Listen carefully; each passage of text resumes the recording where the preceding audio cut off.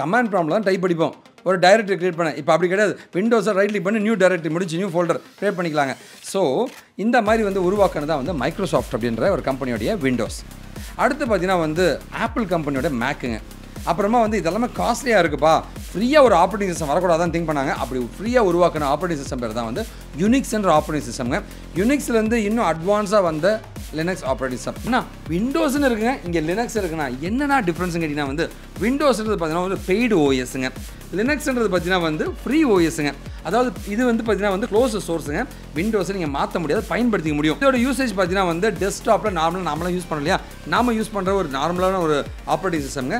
கேமிங்க்கெலாம் கேம்ஸ்லாம் வளர்த்து சூப்பராக இருக்கும். இங்கே வந்து சர்வருங்க, ஓகேவா, அட்வான்ஸ் சர்வர்ஸுங்க, இதெல்லாம் மெயின்டைன் பண்ணுறதா தான் லினக்ஸில் போடுவாங்க. ஆனால் அதெல்லாம் ஓகே. ரியல் டைமில் ஒரு எக்ஸாம்பிள் சொன்னால் நல்லா இருக்குமே. ஒரு க்ளவுட் இன்ஜினியர் இருக்கான், அவன் என்ன மாதிரி கமாண்ட்லாம் யூஸ் பண்ணுவான் அப்படின்றத நம்ம இப்போ பார்க்கலாங்க. ரியல் டைமில் ஒரு சினாரியோ நான் சொல்கிறேங்க. அதாவது ஒரு வெப்சைட் டவுன் ஆகிடுச்சிங்க. அப்போது அந்த லாகெல்லாம் செக் பண்ணீங்களா, அப்போ வந்து டெய்ல் -n அப்படின்னு கொடுத்து 20 அப்படின்னு கொடுத்தீங்கன்னா வந்து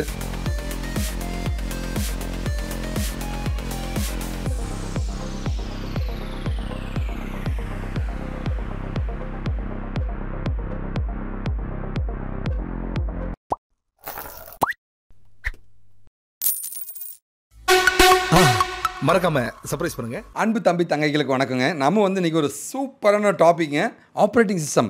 அதுலேயும் வந்து லினக்ஸ் ஆப்ரேட்டிங் சிஸ்டம் பற்றி நம்ம டீட்டெயிலாக பார்க்க போகிறோங்க. நான் உங்களோட அண்ணன் வெங்கட் விக்கிட்டிக்கு நான் Kaashiv.info. லினக்ஸ் ஆப்ரேட்டிங் சிஸ்டம் அப்படின்னு பார்த்தீங்கன்னா வந்து ஃபர்ஸ்ட் ஆப்ரேட்டிங் சிஸ்டம்னா என்னென்னு பார்க்கலாம். என்ன வகையான ஆப்ரேட்டிங் சிஸ்டம் இருக்குது அண்ட் லினக்ஸ் ஆப்ரேட்டிங் சிஸ்டம்னா என்ன, இதை பற்றி தான் நம்ம பார்க்க போகிறோங்க. ஃபர்ஸ்ட் வந்து ஆப்ரேட்டிங் சிஸ்டம்னா என்ன. ஸோ இதை பற்றி நான் பேசுகிறதுக்கு முன்னாடி வந்து நீங்கள் நான் ஐடியில் இருக்கேன், கெரியர் கேப் இருக்குது, ஒர்க் ஃப்ரம் ஹோம் வேணும், எனக்கு ஈஸியான ஒரு ஜாப் இருக்கணும்னு நினச்சிங்கன்னா வந்து நீங்கள் ஃபோக்கஸ் பண்ண வேண்டியது இந்த லினக்ஸ்ன்ற ஆப்ரேட்டிங் சிஸ்டம் தாங்க. கண்டிப்பாக லேர்ன் பண்ணுங்கள், அதுக்கு ஆப்பர்ச்சுனிட்டிஸ் கொட்டி கிடக்குங்க.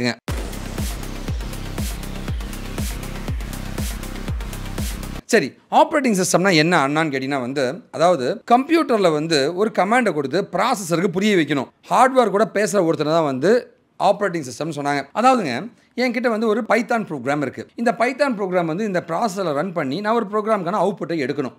சரி, இதுதான் என்னோட கம்ப்யூட்டருங்க, இதுதான் என்னோட பைத்தான் ப்ரோக்ராம். அப்போது நடுவில் ஒருத்தன் தேவைப்படுவான், அவன் தான் வந்து ஆப்ரேட்டிங் சிஸ்டம். இந்த கம்ப்யூட்டர் மேலே இந்த ஓஎஸை போட்டால் அதில் தான் இந்த சாஃப்ட்வேர் உட்காந்துக்கிட்டு இருக்கும். இந்த சாஃப்ட்வேர் பேச ப்ரோக்ராம் அடிக்கிறது எல்லாமே இந்த ஓஎஸ் வந்து இந்த கம்ப்யூட்டருக்கு புரியாம மாற்றி கொடுத்து அங்கேருந்து வர டேட்டாவை இந்த சாஃப்ட்வேர் தகுந்த மாதிரி மாற்றி கொடுக்குற நடுவில் ஒரு இன்டர்ஃபேஸ் தான் வந்து ஆப்ரேட்டிங் சிஸ்டம் அப்படின்னு சொல்லுவாங்க.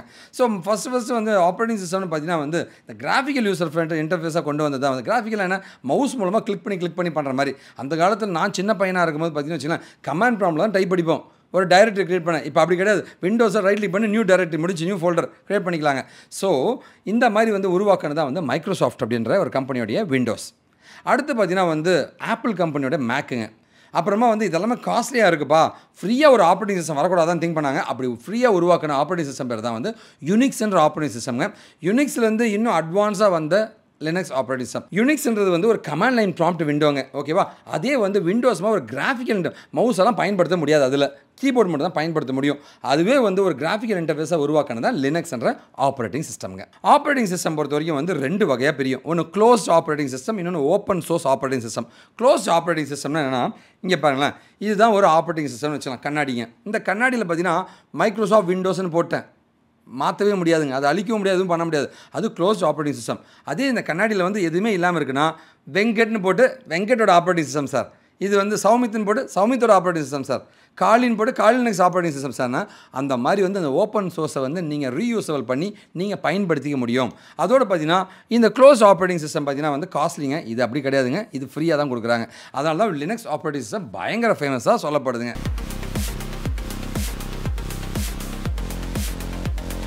அடுத்த ஒரு கேள்வி இருக்குங்க, ஆனால் எதுக்குன்னா இந்த லினக்ஸ் நான் படிக்கணும் அப்படின்ற ஒரு கேள்வி இருக்குங்க. இந்த லினக்ஸ் ஆப்ரேட்டிங் சிஸ்டமோட ஒரு பெரிய அட்வான்டேஜ் என்ன தெரியுங்களா, இது வந்து runs on எனிவேருங்க. So Android phone, நம்ம மொபைல் ஃபோன் இருக்குல்லையா, அங்கேயும் லினக்ஸ் இருக்குங்க. நம்மளுடைய கம்ப்யூட்டர்ஸுங்க, சர்வர்லாம் இருக்குல்லையா, அங்கேயும் லினக்ஸ் இருக்குங்க. சூப்பர் கம்ப்யூட்டர்ஸ் அங்கேயுமே லினக்ஸ் இருக்குங்க. ஸோ நம்மளுடைய கூகுளுங்க, அமேசான், இந்த மாதிரி பெரிய பெரிய கம்பெனிஸ் எல்லாருமே இந்த மாதிரி லினக்ஸ் சர்வர்ஸ் தான் பயன்படுத்துகிறாங்க. இப்போ உங்களுக்கு ஒரு ரெண்டாவது கேள்வி இருக்கும், ஆனால் எதுக்கான இந்த லினக்ஸ் படிக்கணும் விண்டோஸ் இருக்கும்போது அப்படின்னு ஒரு கேள்வி இருக்குங்க. லினக்ஸில் வந்து ஆப்பர்ச்சுனிட்டிஸ் கொட்டி கிடக்குங்க. என்ன மாதிரி ஆப்பர்ச்சுனிட்டிஸாக வந்து சர்வர் அட்மின், உலகத்தில் இருக்கிற 90% மேலே சர்வர்ஸ் எல்லாமே லினக்ஸில் தான் வச்சுருக்காங்க. அப்போ சர்வர் அட்மினாக இந்த லினக்ஸை மேனேஜ் பண்ணுற அட்மினாக வந்து வேலை வாய்ப்புகள் மிகவும் அதிகமாக இருக்குங்க. ரெண்டாவது பார்த்தீங்கன்னா க்ளவுட் சர்வர்ஸுங்க. கூகுளுடைய ஜிசிபியாக இருக்கட்டும், அமேசானோட ஏடபிள்யூஸாக இருக்கட்டும், மேக்ஸிமம் சர்வீஸ் லினக்ஸில் தான் இருக்குங்க. அப்போ அந்த லினக்ஸை மேனேஜ் பண்ணுற கிளவுட் அட்மினிஸ்ட்ரேட்டர் அப்படின்ற ஒரு ஜாப் ரோலுக்கு ஆப்பர்ச்சுனிட்டிஸ் கொட்டி கிடக்குங்க. நம்ம மூணாவது பார்த்தீங்கன்னா சைபர் செக்யூரிட்டி ஏரியாங்க. காலி லினக்ஸ்னு ஒரு ஆப்ரேட்டிங் சிஸ்டமே இருக்குங்க. இந்த காலி லினக்ஸ் மூலமாக வந்து ஈஸியாக வந்து நாம் வந்து லைக் ஒரு வெப்சைட்டையோ ஒரு கம்ப்யூட்டரோ ஒரு நெட்வொர்க்கையோ வந்து நம்ம சேஃப்கார்ட் பண்ண முடியுங்க. அது ஒரு சைபர் செக்யூரிட்டி தேவையான ஒரு லினக்ஸுங்க. ஓகேவா?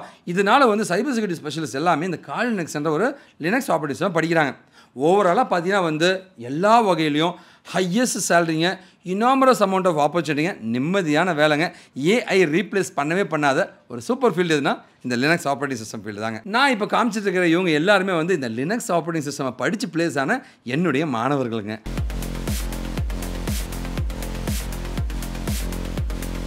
அடுத்து உங்களுக்கு ஒரு கேள்வி இருக்கும், அண்ணா விண்டோஸ்னு இருக்குங்க, இங்கே லினக்ஸ் இருக்குண்ணா, என்னென்னா டிஃப்ரென்ஸுங்க கேட்டிங்கன்னா வந்து விண்டோஸ்ன்றது பார்த்தீங்கன்னா வந்து பெய்டு ஓஎஸ்ங்க, லினக்ஸ்ன்றது பார்த்தீங்கன்னா வந்து ஃப்ரீ ஓஎஸ்ங்க. அதாவது இது வந்து பார்த்தீங்கன்னா வந்து க்ளோஸ் சோர்ஸுங்க. விண்டோஸை நீங்கள் மாற்ற முடியாது, பயன்படுத்திக்க முடியும். ஆனால் லினக்ஸை உனக்கு தகுந்த மாதிரி மாற்றிக்கலாங்க. அதை ரீயூஸ் பண்ணி ஓம் பேர்லேயும் ரிலீஸ் பண்ண முடியுங்க. விண்டோஸ் ஆப்ரேட்டிங் சிஸ்டம் பார்த்தீங்கன்னா வந்து ரொம்ப காஸ்ட்லியாகவும் இருக்குங்க. செக்யூரிட்டி வைஸ் பார்த்தீங்கன்னா வந்து கம்பேர்ட்லி கம்மிங்க. லினக்ஸ் ஆப்ரேட்டிங் சிஸ்டம் வந்து ஃப்ரீங்க அண்ட் செக்யூரிட்டி வைஸ் செம்ம சூப்பராக இருக்குங்க. இதோட யூசேஜ் பார்த்தீங்கன்னா வந்து டெஸ்க்டாப்பில் நாமளாக யூஸ் பண்ண இல்லையா, நாம யூஸ் பண்ணுற ஒரு நார்மலான ஒரு ஆப்ரேட்டிங் சிஸ்டம்ங்க. கேமிங்க்கெலாம் கேம்ஸ்லாம் வளர்த்து சூப்பராக இருக்கும். இங்கே வந்து சர்வருங்க, ஓகேவா, அட்வான்ஸ் சர்வர்ஸுங்க, இதெல்லாம் மெயின்டைன் பண்ணுறதா தான் லினக்ஸில் போடுவாங்க. ஸோ இந்த இடத்துல வந்து கண்ட்ரோல் பண்ணுறது எல்லாமே ஜியூஐ இன்டர்ஃபேஸுங்க. அதாவது நம்ம பட்டன் கிளிக்கை வச்சு மவுஸ் கிளிக்கை வச்சு பண்ணுவாங்க. இங்கே வந்து எல்லாமே கமாண்ட் லைன் ப்ராம்ப்டாக இருக்கும், பவர்ஃபுல்லாகவும் இருக்குங்க. ஸோ ஓவராலாக பார்த்தீங்கன்னா வந்து விண்டோஸாக லினக்ஸான்னு கேட்டிங்கன்னா கம்பெனிஸ் ப்ரிஃபர் பண்ணுறது எல்லாமே லினக்ஸ் தாங்க. ஏன்னா இது ஒரு ஸ்டேபிளான செக்யூரான ஆப்ரேட்டிங் சிஸ்டம்னு சொல்லப்படுதுங்க.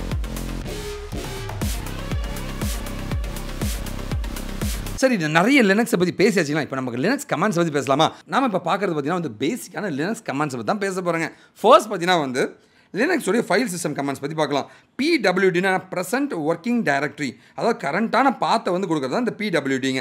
அடுத்து வந்து ஃபைல் எல்லாம் ஒரு ஃபோல்டர் இருக்குப்பா, அதுக்காக ஃபைல்ஸ் எல்லாம் லிஸ்ட் பண்ணால் வந்து எல்எஸ் அப்படின்ற கமாண்டுங்க. அடுத்து வந்து ஒரு ஃபோல்டர், நான் வந்து ஒரு டைரக்டரி வேறு ஒரு இங்கே இருக்கிறது வேறு ஒரு டைரக்டரிக்கு நான் மூவ் ஆகணும், வேறு ஒரு ஃபோல்டருக்கு மூவ் ஆகணும், சேஞ்ச் டைரக்டர்னு சிடியை யூஸ் பண்ணுவாங்க. ஒரு ஃபோல்டர் நம்ம கிரியேட் பண்ணால் வந்து மேக் டைரக்டர்ன்ற எம்கேடிஐஆர் டெஸ்ட் அப்படின்னு கொடுத்தீங்கன்னா டெஸ்ட்ன்ற ஒரு ஃபோல்டர் கிரியேட் ஆகிடுங்க. ஒரு ஃபைலை ரிமூவ் பண்ணுறதுக்கு ஆர்எம் அப்படின்ற கமாண்டை யூஸ் பண்ணி அந்த ஃபைல் பேரை கொடுத்தா வந்து அந்த ஃபைல்ஸ் எல்லாமே ரிமூவ் ஆகிடுங்க. சரி, இப்போ வந்து பார்த்தீங்கன்னா அட்மினிஸ்ட்ரேஷன் லெவலில் வந்து யூசர் கிரியேஷன் அந்த மாதிரி கமாண்ட்ஸாக எப்படி பயன்படுத்துகிறான்னு பார்க்கலாங்க. ஹூ ஆம் ஐ அப்படின்ற ஒரு கமாண்டை யூஸ் பண்ணிங்கன்னா கரண்ட்டாக எந்த யூசர் லாகின் பண்ணியிருக்கான் அப்படின்றத நீங்கள் தெரிஞ்சுக்கலாங்க. ரெண்டாவது வெங்கட்னு ஒரு யூசர் இருக்கான், அவனை நம்ம ஆட் பண்ண இந்த கம்ப்யூட்டரில் ஆட் பண்ண ஆசைப்பட்றேன், அவனும் லாகின் பண்ணுறதுக்காக. அப்போ ஆட் யூசர் வெங்கட்னு கொடுத்தீங்கன்னா நீங்கள் அட்மினிஸ்ட்ரேட்டர் இருந்தீங்கன்னா வந்து அந்த கமாண்டை ஆட் பண்ணிக்கலாங்க. அடுத்து வந்து பாஸ்வேர்ட் பாஸ் டபிள்யூடி அப்படின்னு கொடுத்து வெங்கன்னு கொடுத்தீங்கன்னா அந்த வெங்கன்னு ஒரு யூஸரை கிரியேட் பண்ண இல்லையா, அதுக்கு ஒரு பாஸ்வேர்டை நம்ம செட் பண்ணிக்கலாங்க. ஸோ இப்போ வந்து நம்ம யூஸரை கிரியேட் பண்ணியாச்சுங்க. அந்த யூசர் ப்ராசஸ்லாம் மானிட்டர் பண்ணுவார் இல்லையா, அந்த ப்ராசஸ் தான் பிரச்சனையாக இருக்குன்னா அது கில் பண்ணுறது அட்மினோட வேலை. எப்போ இந்த ப்ராசஸ் ரொம்ப பிரச்சனை பண்ணுறது, கம்ப்யூட்டர் ஹேங் ஆகுது, அது கில் பண்ணு அப்படின்னு கில் பண்ணுவாங்க. இது எப்படி பண்ணுறதா இப்போ அடுத்து பார்க்க போகிறோம். ஸோ PSAUX அப்படின்னு கொடுத்தீங்கன்னா வந்து ஆட்டோமேட்டிக்காக வந்து உங்களுடைய ரன்னிங் ப்ராசஸ் எல்லாமே வந்து உங்களுக்கு டிஸ்பிளே ஆகுங்க. அதில் ஒரு குறிப்பிட்ட ப்ராசஸ் கில் பண்ணால் வந்து கில்னு கொடுத்து அந்த ப்ராசஸோட நம்பரை கொடுத்தீங்கன்னா வந்து ஆட்டோமேட்டிக்காக அந்த ப்ராசஸ் கில் ஆகிடும். என்னதான் வந்து ஒரு கம்ப்யூட்டரில் நம்ம பண்ணிட்டாலுமே ஒரு நெட்வொர்க்கை கண்ட்ரோல் பண்ணுறது ரொம்ப முக்கியங்க. அப்போ நெட்வொர்க்கிங் கமாண்ட்ஸ் எல்லாம் நம்ம பார்க்கலாங்களா? வாங்க. ஸோ அடுத்து பார்க்குறது வந்து லினக்ஸோட நெட்வொர்க்கிங் கமாண்ட்ஸுங்க. ஐபி கான்ஃபிக் அப்படின்றது விண்டோஸில் பயன்படுத்த ஒரு கமாண்டுங்க, ஐபி அட்ரஸ் கண்டுபிடிக்க. அதே IF கான்ஃபிக்னு கொடுத்தீங்கன்னா வந்து லினக்ஸில் இருக்கிற உங்களோட computer IP அட்ரஸுங்க, MAC address, subnet மாஸ்க்னு எல்லாமே தெரியறதுக்கான ஒரு கமாண்ட் தான் வந்து இஃப் கான்ஃபிக் அப்படின்றதுங்க. அடுத்து பிங் google.com அப்படின்றது உங்களுடைய கம்ப்யூட்டர் வந்து இன்டர்நெட்டோட கனெக்ட் ஆயிருக்கா இல்லையான்னு செக் பண்ணிக்கிறதுக்கான ஒரு கமாண்ட் தான் பிங்குங்க. விண்டோஸ்லையும் லினக்ஸ்லையும் ஒரே கமாண்ட் தான் இருக்குங்க.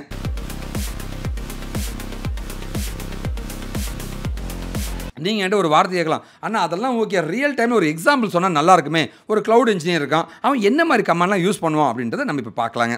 ரியல் டைமில் ஒரு சினாரியோ நான் சொல்கிறேங்க.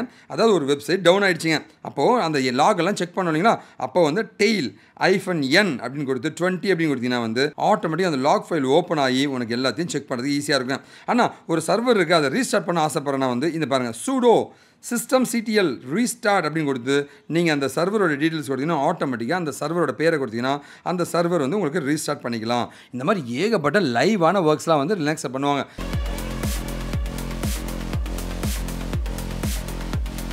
சரி அண்ணா இந்த லினக்ஸை படிக்கலாம்னு முடிவு பண்ணிட்டேன்னா எப்படி அண்ணா படிக்கிறதுனா நீங்கள் வந்து என்ன பண்ணால் ஃபஸ்ட்டு உங்கள் லேப்டாப் விண்டோஸ் வச்சுருக்கீங்கன்னா விண்டோஸ் வந்து விர்ச்சுவல் மிஷின் அப்படின்னு ஒரு சாஃப்ட்வேரை இன்ஸ்டால் பண்ணிக்கங்க. ஆரக்கிள் விர்ச்சுவல் பாக்ஸ்னு சொல்லுவாங்க, விஎம்வேர்னு சொல்லுவாங்க.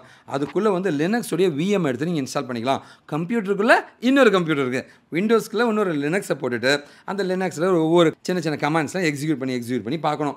பார்த்துட்டு அதிலே ஒரு குட்டி ப்ராஜெக்ட் பண்ணிங்கன்னா நீங்கள் ஒரு லினக்ஸ் ஸ்பெஷலிஸ்ட்டாக மாற முடியுங்க. ஸோ அந்த மாதிரி நீங்கள் பண்ண ஆசைப்படுறீங்களா? கண்டிப்பாக வந்து நீங்கள் என்னை காண்டாக்ட் பண்ணுங்கள்.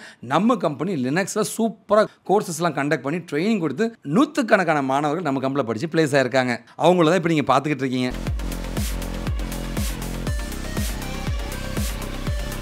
சரி அண்ணா லினக்ஸில் வந்து ஆட்டோமேஷன் டெவாப்ஸ்லாம் பண்ணுறாங்க இல்லைங்களா, ஒரு ஆட்டோமேஷனுக்கான எக்ஸாம்பிள் சொல்லுங்கன்னு கேட்கலாங்க. அதாவது என்கிட்ட ஒரு வெப்சைட் இருக்குது, அந்த வெப்சைட் நான் பேக்கப் எடுக்கணும்னு வச்சுக்கலாம். அந்த மாதிரி ஒரு சினாரியோ வந்துச்சுன்னா எப்படி பண்ணுறதுன்னு பார்க்கலாங்க.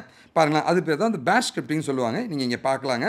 அதாவது வந்து டிஏஆர் அப்படின்றது வந்து ஒன்றுமே கிடையாதுங்க. நம்மளோட ஜிப் இருக்கு இல்லைங்களா, அதை வந்து ஜிப் பண்ணி வைக்கிறதுங்க. அந்த ஃபைல்ஸ்லாம் ஜிப் பண்ணி வைக்கிறதுங்க. அதான் டார் அப்படின்றது. லினக்ஸில் விண்டோஸில் ஜிப்புன்னு சொல்லுவாங்க, ஆர்ஏஆர் வின் ரேர் வின் ஜிப்னு சொல்லுவாங்க. இங்கே வந்து டார்னு சொல்லுவாங்க. அது மூலமாக டார் -c இந்த கமாண்டுங்க. இந்த கமாண்டை நீங்கள் யூஸ் பண்ணிங்கன்னா ஆட்டோமேட்டிக்காக வந்து ஒரு வெப்சைட்டை வந்து பேக்கப் பண்ணுவாங்க.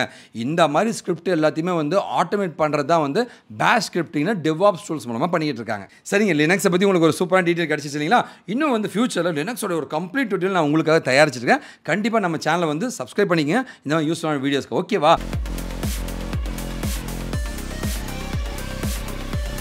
மற்றபடி வந்து லினக்ஸ் மாதிரி ஒரு ட்ரைனிங் வந்து நீங்கள் அட்டன் பண்ணணும், ஜாபுக்கு போகணும், நான் நான் ஐடியில் இருக்கேன், கெரியர் கேப் இருக்குது, கைடன்ஸ் வேணால் வந்து நான் இங்கே என்ன பண்ணிகிட்ருக்கோம் அப்படின்னு கேட்டிங்கன்னா வந்து உங்களை நாங்கள் படிக்க வச்சு ப்ராஜெக்ட் பண்ண வச்சு லைவாக இன்டர்ன்ஷிப்லாம் கொடுத்து இன்டர்வியூக்கு நாங்களே ட்ரெயின் பண்ணி ரெஸ்யூம் தயாரிக்க வச்சு வேலை கிடைக்கிறதுக்கு அண்ணன் கூட நிற்பாங்க. ஜாப் ஓப்பனிங்ஸ் நாங்களே அனுப்புவோம். வேலை கிடைக்கிற வரைக்குங்க நேர்மையாக மட்டும்தான் வேலைக்கு போவீங்க. ஓகேவா? உங்களுக்கு எல்லா உதவியும் நாங்கள் பண்ண தயாராக இருக்குங்க. கண்டிப்பாக இந்த வீடியோ பிடிச்சிங்க ஒரு பெரிய நம்பிக்கையோட முடிக்கிறேங்க. நீங்கள் என்ன காண்டாக்ட் பண்ண நினச்சா காண்டாக்ட் நம்பருங்க, வாட்ஸ்அப் பண்ணலாங்க, இன்ஸ்டா அக்கௌண்ட் கொடுத்துருக்குங்க, மெயில் ஐடியும் கொடுத்துருக்கேன். காண்டாக்ட் பண்ணுங்கள். நன்றி, வணக்கம், வாழ்க தமிழ். என்கிட்ட படித்து நேர்மையாக வேலைக்கு போன 1000 மாணவர்கள் தான் நீங்கள் பார்த்துட்டு இருக்கீங்க.